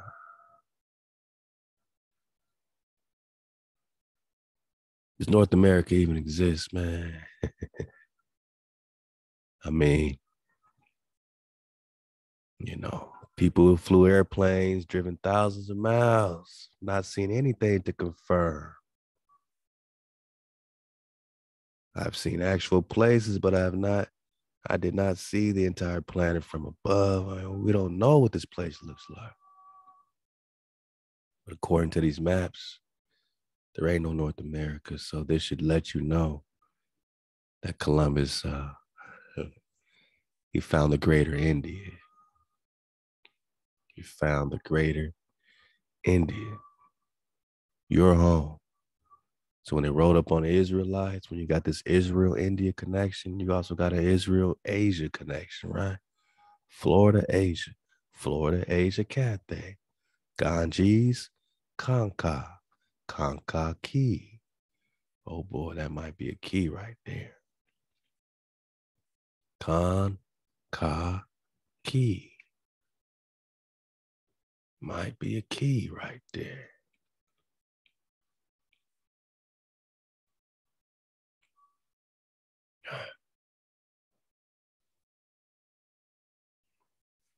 From George Washington to the chiefs of the Choctaw Nation, 17th of December, 1789, to the chiefs of the Choctaw Nation. Brothers, I have sent Major Doughty, one of our warriors, in order to convince you that the United States will remember the treaty they made with your nation 4 years ago at Hopewell on the Kiawe. Guard and protect him and show him the places at which trading posts shall be established. So future president, right? George Washington.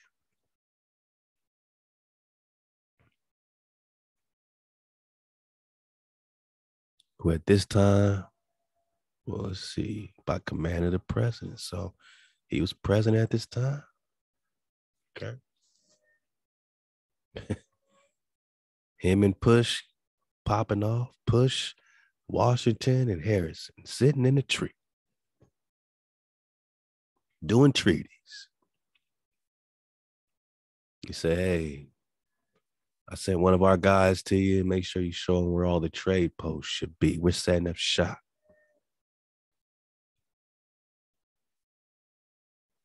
And when the said post shall be established, support them to the utmost of your power. Make sure Tecumseh and him and, Chickamauga don't jam us up. Protect us from the Chickamauga. Be attentive to what he shall say in the name of the United States, for he will speak only truth.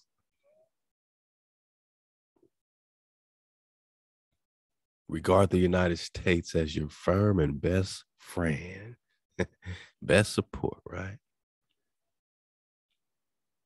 Talking to the chiefs of the Choctaw. Keep bright the chain of friendship between the Chickasaws and your nation. Reject the advice of bad men who may attempt to poison your minds with suspicions against us, United States. Don't let nobody turn you against us. Don't let them call, don't let them call us the hijack. Don't let them call us the authority, the popo. Don't let them call us the enemy, the invader. Reject the advice of those bad men who may attempt to poison your minds with suspicions against the United States. The United States. Given under my hand and seal at the city of New York the 17th day of December 1789. George Washington. Don't let them poison your minds. Managa, this is Treaty 101. Treaty 101. So we can start seeing his story a lot clearer. I mean, this is kind of a fun, just wave surf, man. Just popped up in the search, man. But I don't know, man. Could be something, could be nothing, man. Push Mataha, chief of the Choctaw Nation, is Walcoos, all right. Thomas Parker, founder of the Natawa Corral or Old Corrals, grandson's wife, great grandmother's husband's nephew, ex-part. So they try to break it down. Is Push Mataha Thomas Parker, man? I don't know. You know, and Genie, he pops up. It's Walcoos, Brian, Thomas Parker.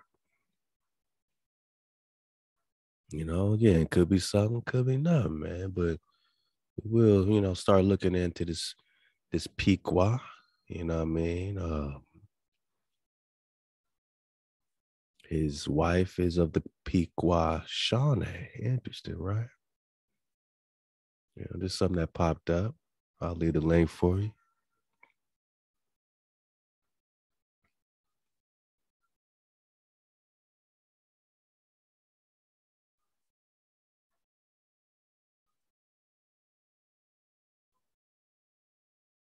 This link is also good, goes into some of the, sisters and siblings or unknown siblings of Push Mataha.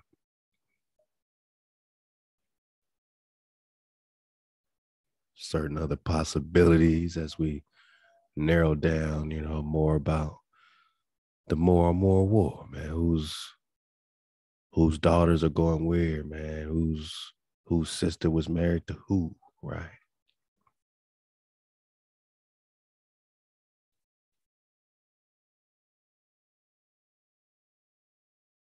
All culminating in the War of 1812.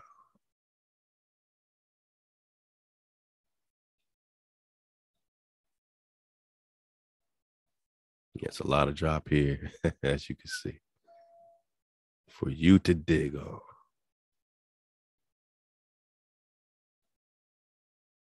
Talking about the chief or Choctaw, Push Mataha.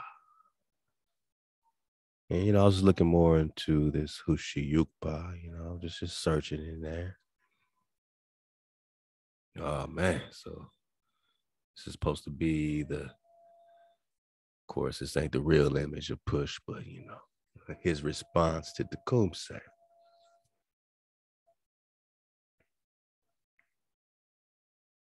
Tecumseh, listen to me. You have come here as you have often gone elsewhere with a purpose to involve us peaceful people in unnecessary trouble.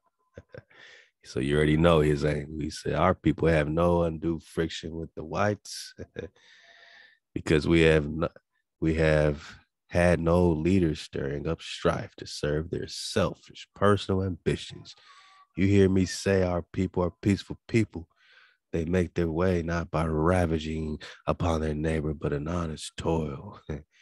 In that regard, they have nothing in common with you. I know your history. You are a disturber. You're a troublemaker. Oh, man. Talking down on this Israelite, huh?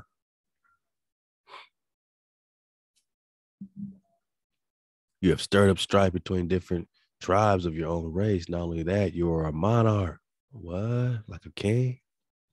An unyielding tyrant within your own dominion. Every shining man, woman, and child must bow in submission to your imperious will. Like the kings of Israel, huh? So these tribes were just tired of being under Judah, right? They're just tired of being under Israel, right? They have no monarchs. We don't got no king. Ain't nobody over us. The chieftains do not undertake the mastery of their people, but rather they are the people's servants elected to serve the will of the majority. The majority has spoken on this question, and it has spoken against your contention. Their decision has therefore become the law of the Cherokees and Choctaws. And he gave this speech, after a previous longer speech, where his people are agreeing with him, right? So Push Mataha will see that the will of the majority so recently expressed, because it just happened when they put the tomahawks in the air, is rightly carried out to the letter. If after this decision, any Choctaw should be so foolish as to follow your imprudent advice and enlist to fight against the Americans, you fight against these whites, man, you're going to die. Simple and plain. And this is why George Washington is bigging up this dude. This is why Harrison and them is bigging him up, man, because that's the Confederacy. They can't fight against Harrison. They can't fight against Washington. And even to this day, they can't come fight by your side according to the Treaty of Peace and Friendship. You made your choice. You elected to fight with the British. The Americans have been our friends, and we shall stand by them. We will furnish you safe conduct to the boundaries of this nation as properly benefits the dignity of your office. Farewell, Tecumseh. You will see Push Mataha no more until we meet on the faithful war path. So from that point on, it was all the way up. From that point on, it was war on Big Tecumseh. Managa, these hijacks are so confused, man. They even named themselves after Tecumseh. They're naming themselves after Big Tech, Managa. I mean, you tell me this makes sense. I mean, they just confused. So this General Sherman is also William Tecumseh Sherman, right? So who names him after the great Tecumseh? Who names this hijack after Tecumseh? So they conquer you and then they take your names, right? They take your titles, man. History go down, he gonna be Tecumseh. 2,000 years from now, he's Tecumseh. They just take everything, right? So you read about it. I can't even read about this jabroni, man, but he's another full-blown warpath hijack, right? Named after Tecumseh.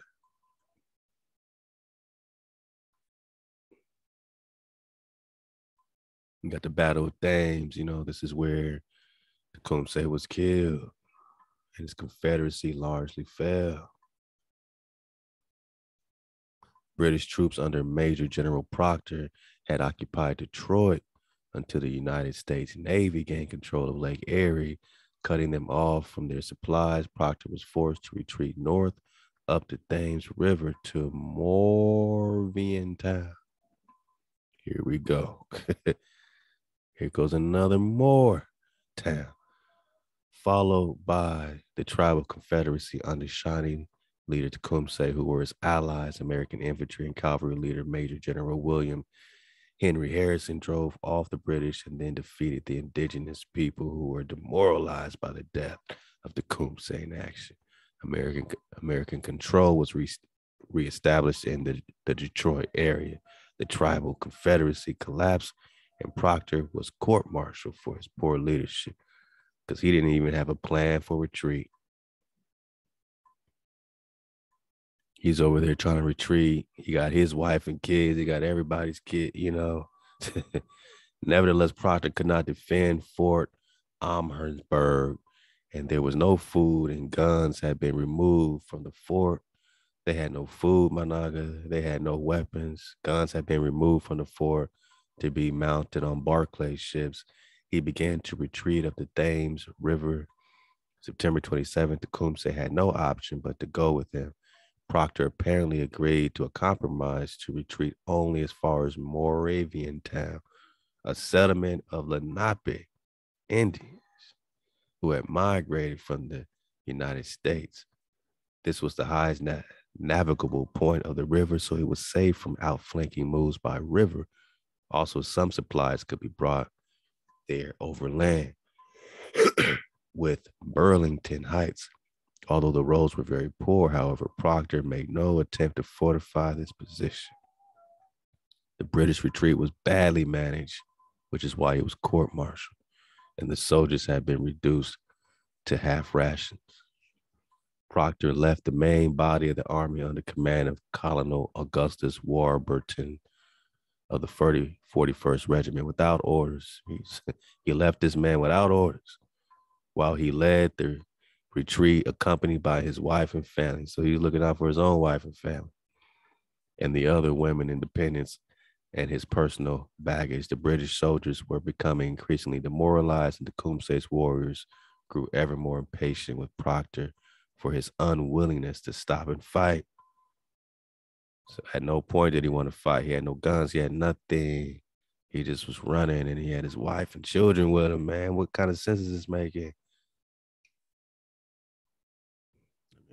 We're making a diss, man, but you see how pathetic this was handled, man, and this led to the death of Tecumseh.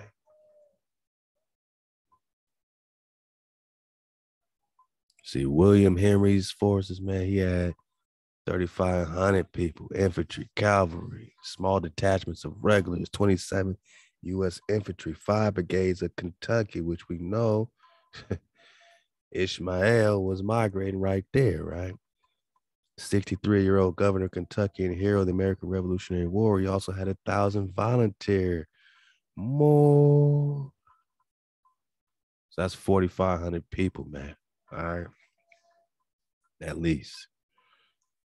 Now, Proctor on the British side, right, had 800 soldiers. All right. Some veterans of the regiment's 1st Battalion had been serving in Canada since 1803 and had suffered heavy casualties in several engagements in 1813, including the Battle of Lake Erie, where more than 150 of his men had served aboard Barclay ships. They had been reinforced by the young soldiers of the 2nd Battalion. Most of the regiment's officers were dissatisfied with Proctor's leadership. But Colonel Warburton, the next in seniority, refused to countenance any move to remove him from command. Tecumseh led about 500. So he had 500 knights with him. This dude had 4,500 people with him, 5 brigades of Kentucky's militia, and a bunch of other volunteers, right? Wow.